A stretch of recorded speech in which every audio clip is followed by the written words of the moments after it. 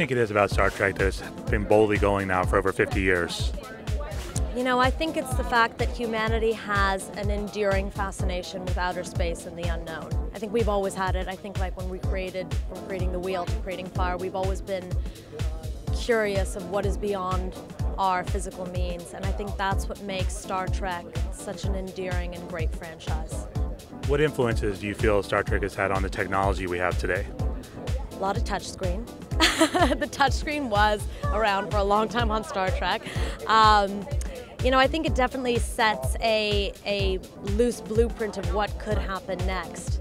Absolutely. What was it like stepping into this universe?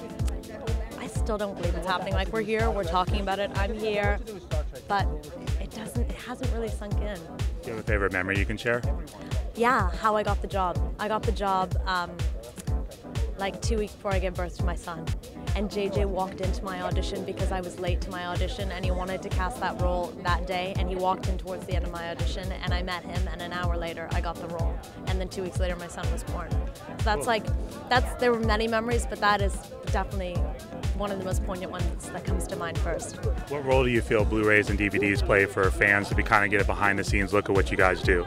Well, I think that this DVD combo pack has a lot more to offer than most DVDs because it has like a sort of a three-tier thing. So you have like your regular deleted behind the scenes moments, then you have great cast interviews, then you have in-character interviews, and then you have a little bit of behind the scene of like JJ shooting stuff. So you get to see all the different levels that make up the movie.